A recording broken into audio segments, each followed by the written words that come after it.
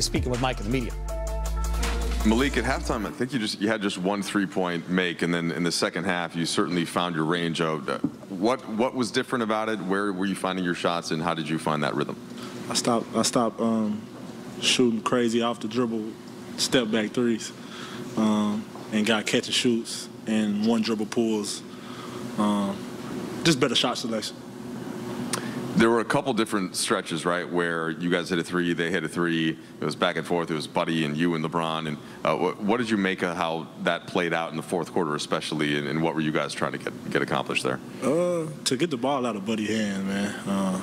He's a great shooter, man, and don't need that much space, but we kept giving him space. But eventually he missed, man, and LeBron gonna beat Bron every time, man, and make the right play for us, whether it's find me, find Taylor, find Russ, or score itself. So that's what happened.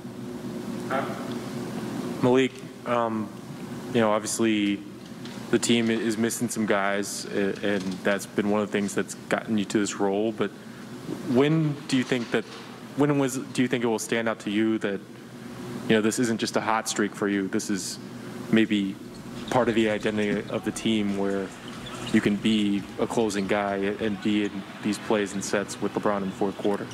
Oh yeah, I always think that I can do that for any team I be on, and I'm ready for the moment whenever it happens. But yeah, we short a couple people, man.